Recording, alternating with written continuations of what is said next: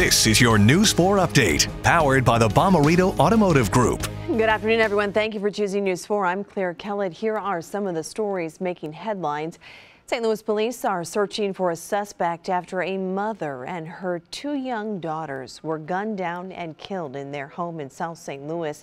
That shooting happened along South Grand near Merrimack, just a couple of blocks from Ted Drew's. It was there where police found a 30-year-old mother, two girls ages 1 and 7 shot to death. Police are asking anyone who has any information about this to call police or Crime Stoppers.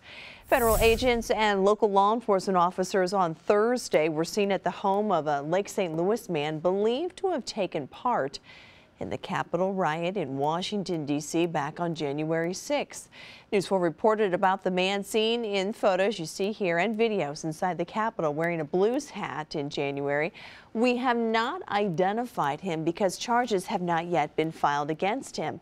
Federal authorities were seen outside of his home on Thursday. It's not known if he was taken into custody or if charges are pending.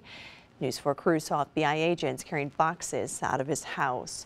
Just a few hours ago, News 4 found out the Illinois Health Department will ease COVID restrictions in the Metro East. With the region's positivity rate going down, the health department lifted restrictions this morning. So that means indoor dining allowed again at 25% capacity, but only for parties of up to 10 people with social distancing or barriers between tables. Also, gyms, movie theaters, and office spaces can reopen at 50% capacity. Rainy Thursday and very cold temperatures ahead. Now, as we check in with meteorologist Kent Earhart.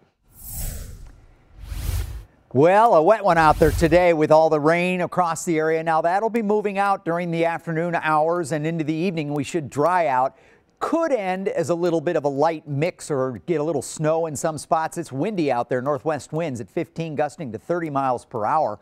As you look at the super predictor again by 3 o'clock in the afternoon, the tail end of that rolls through and you can see a little bit of a change in state from rain to a mix or some light snow, but it's very brief. Don't expect any accumulations. Too warm, and it stays above freezing until early tomorrow. Now, we are going to have typical temperatures tomorrow morning. Notice it's dry all day Friday. Could see a couple of little areas of light mix in the evening, late afternoon or evening.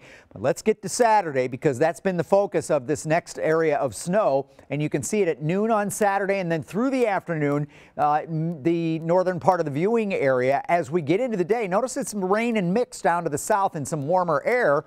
Then a changeover to snow. So this is 6 o'clock on Saturday evening, and it continues to make progress to the east, clearing the area for the most part by midnight and moving off to the east, but leaving much colder air in its wake. 40 degrees today and windy, a 50% chance of snow on Saturday. Not today, tomorrow, Friday, and a 50% chance of snow on Saturday.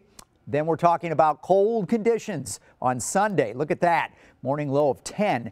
And then as we go into Monday, cold. Tuesday, cold. Wednesday, you get the idea. Very cold for a while. And a few little clippers that run through the area and give us a few lighter snow showers.